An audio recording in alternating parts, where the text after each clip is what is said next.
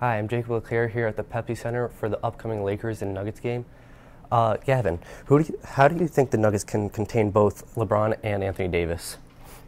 I think first of all that's a very tough task, and I don't know, it could be a big challenge for sure. But I would say with LeBron, I would say always double him, try to get the ball out of his hands.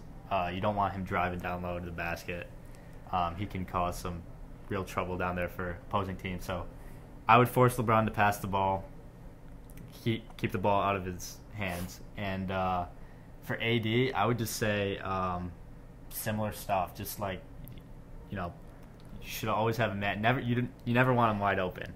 So always keep a man on him down low. And I mean, it's a tough task, but it can be done for sure. This is a battle between the top two seeds in the West. The Lakers come in at first and the Nuggets come in at second. What do you think the keys are for both teams?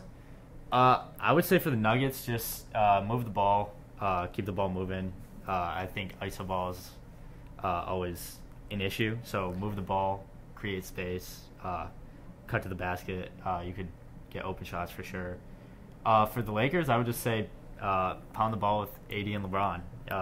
They're arguably two of the best players in the NBA. So if you can keep the ball in their hands, you'll probably have success for sure. Yeah, bench play has been a problem for both teams this year. Do you think that'll become a factor? It could be, but I would just say I